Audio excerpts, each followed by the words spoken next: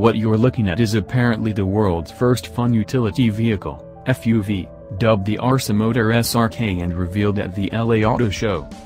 As you can see, the SRX is half motorcycle and half car.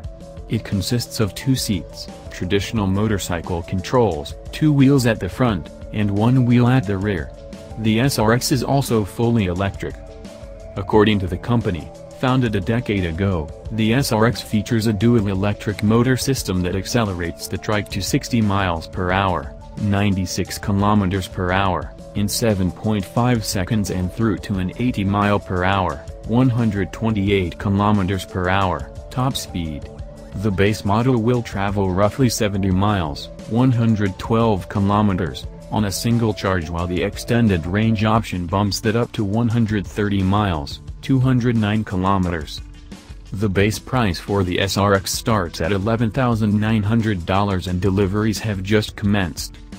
Speaking about the completed FUV, Arcimotor founder and president Mark Frohnmeyer said it was the culmination of 10 years of work. "I am insanely stoked today to accept the keys to our first ever Arcimotor FUV production unit.